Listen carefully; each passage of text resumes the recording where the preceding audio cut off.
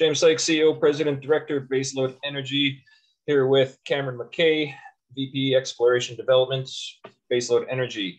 We have just released more drill hole results from the ACKIO drill program this summer. Very excited that we do have more uranium mineralization and especially high-grade mineralization. But let's put some things into context for you, the viewer, shareholders, investors, and just general public, just so you get an understanding of where we're coming from. Forward-looking statements, very quick summary. Between August and October of last year, we completed our first drill program on the Hook project, and we discovered the ACKIO zone. 4 drill holes into ACKIO for 1,600 meters, and that does include an abandoned drill hole. 3 of those drill holes did intersect uranium mineralization, so it's good intersection rate. 2 of those drill holes also intersected high-grade uranium, so that's even better. And the results that we've seen so far are comparable with other Athabasca uranium deposits. Now, Cameron and I did a video last month, December, and we basically showed how the results from the first hole, AK-2101, are comparable with those other deposits. So if this is your first time watching our baseload videos, I highly recommend that you go watch that video as well. Of course, we love high grade. We want to see more high grade, but this is what Athabasca is known for. Athabasca is known for very visible high grade uranium. So we just basically want to find more. And of course, the core looks beautiful. The core is highly altered. It's mineralized. This is what we're looking for. It's absolutely perfect. Cameron, we do have new results. Can you please update everybody with the results? Yeah, and like James said, for anybody who didn't watch the previous video, please go back and check that out. A lot of this content is going to be, reiterating some of the points that we made in that previous video that we put out. So we'll go through AK-2101. That was our discovery drill hole. We did a whole video on that one before. 0.13 weight percent uranium over 15.5 meters, starting at 134.3 meters downhole. And that included 2 high-grade intervals, one of 1.29 weight percent uranium over 0.5 meters, and another interval of 0.66 weight percent uranium over 0.5 meters again. Hole 2 didn't intersect any significant uranium results, but we'll talk about that one and why that's not something to be spooked by in the coming slides. Drill hole AK-2103 returned 0.24 weight percent U3O8 over 5.5 meters, beginning at 128.6 meters. And this included a high-grade interval of 0.67 weight percent over 0.5 meters at 131.6. And for this too, I would like to point out as well, like we easily could have, grabbed a 10 centimeter sample off of this and got a number that was north of 1%. But for statistical purposes, we'd like to keep our samples at 0.5.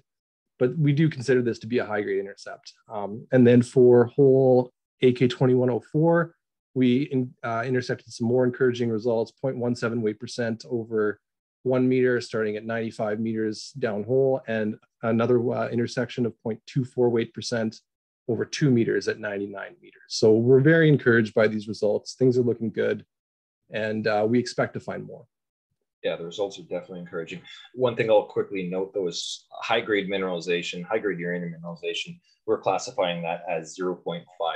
As the global average grade is about 0.1, 0.15% U3O8. So we're figuring anywhere between 3 to 5 times as much the global average should be considered high-grade mineralization. And that's what we're defining high-grade as. Okay, so yeah, we went over this grade thickness thing in the last presentation as well.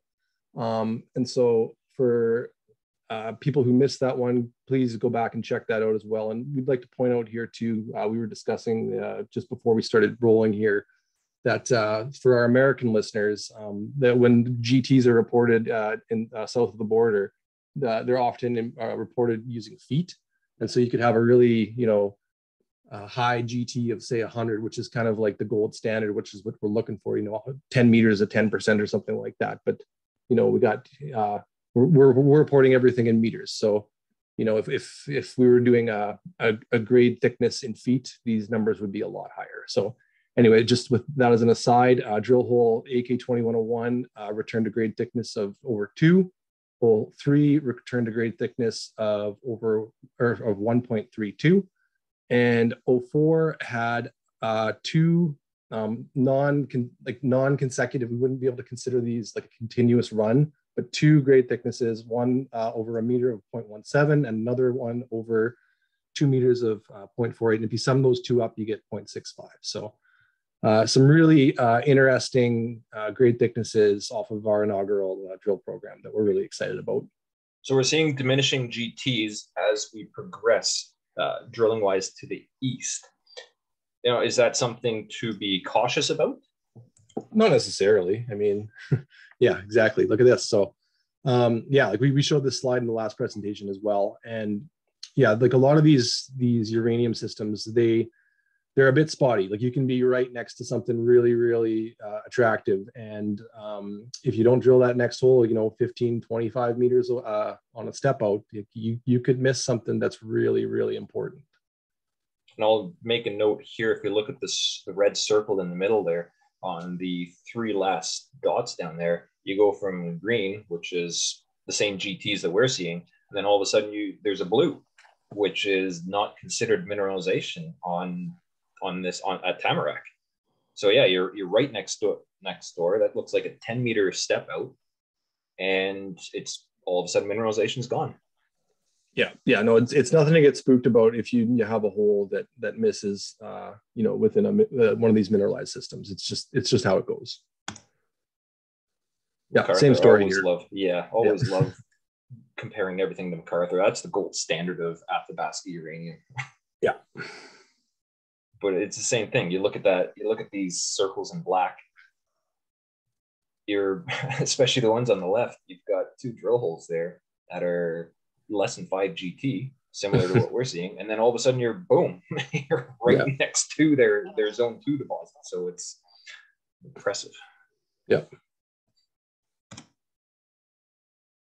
All right, so the main zone of mineralization, this is where we are seeing the more consecutive widths with the higher grades, about 90 to 125 meters below surface. So that's excellent. That's our Athabasca 2.0 strategy.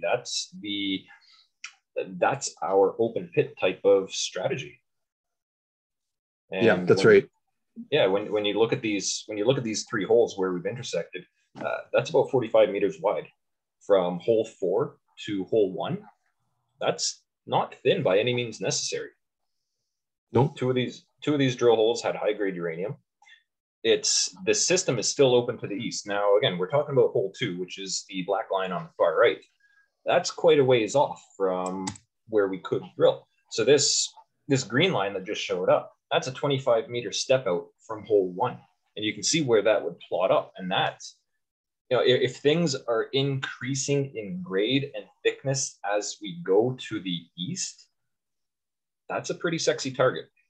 Yeah, I mean, 25 meters, like, and then you're adding, moving that from 45 to 60 meters in width, right? So let's hope that we find something that's in that location.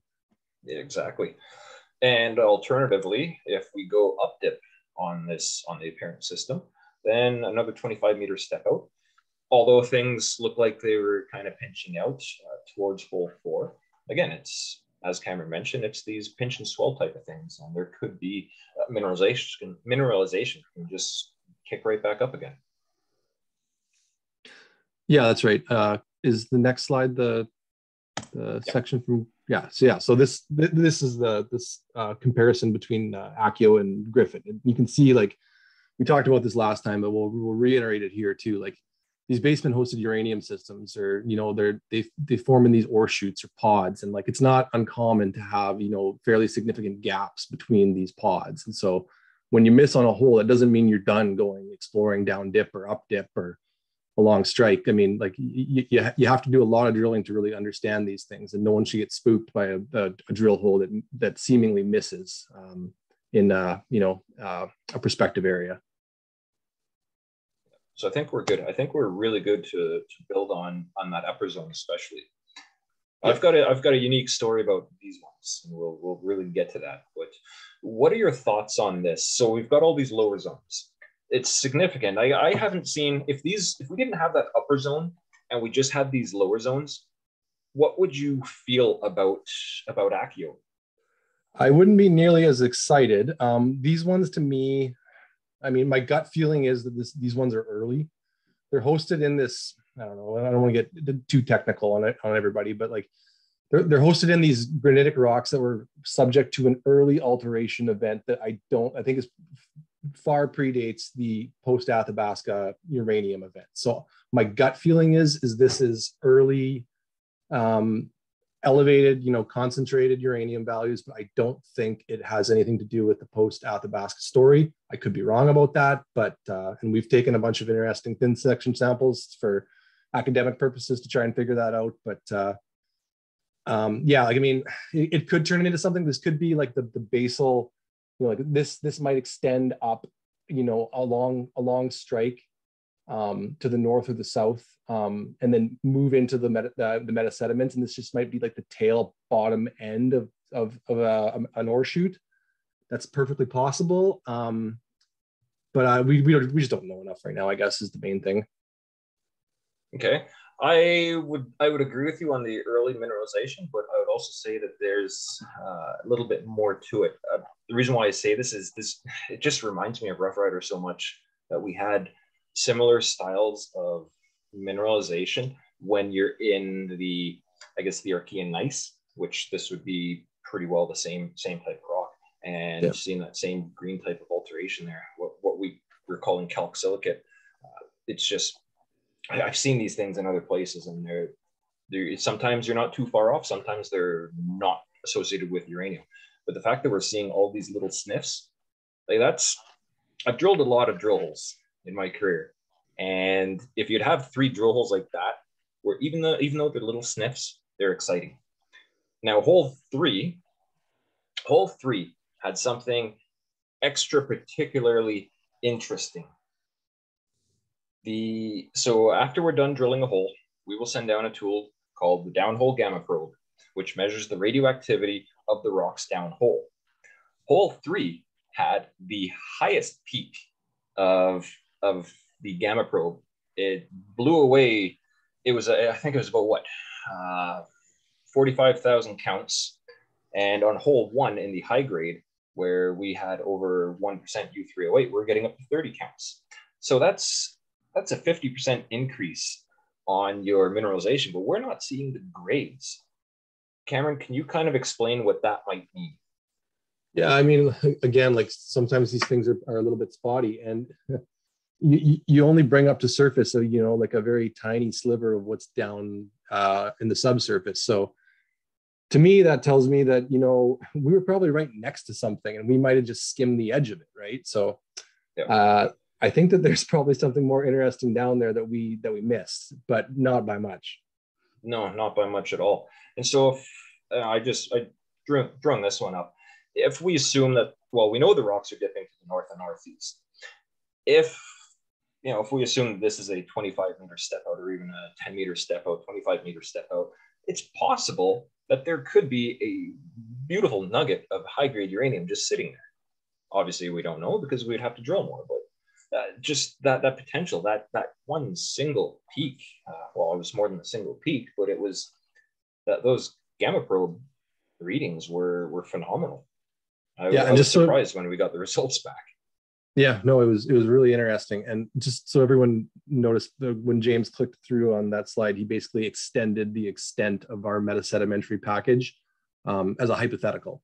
And so these things, like this metasedimentary unit, which is typically our host rock, they pinch and swell both along strike and down dip. And so what he's like inferring here is that, like there is the potential for this unit to swell, and for us to find something more interesting, both along strike and down dip. All right. So that's basically it. That's what we've got so far, just on the uranium side of things, on the mineralization that we've seen at ACKIO so far. We've got some other updates that we'll be sending across these webinars and across our YouTube channel as well. We know we're getting a lot of good feedback from you, the viewers, so we will continue to educate you and provide you updates on a timely basis. The alteration that we're seeing here is quite unique. Still kind of crunching away on that. The structure in the area is absolutely amazing. and we'll start putting all of these out and do a couple more videos. We've got the Beckett target area results. We just have to finalize them and really input something together similar to this.